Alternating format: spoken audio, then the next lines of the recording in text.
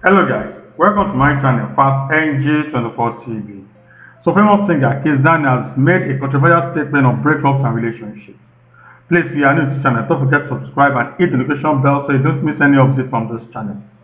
Kizz Daniel said that if someone wants to quit their relationship with him, they should be prepared to repay him for all the things he did for them during the relationship. In the deleted post, this included present, airtime, and even intimate favors.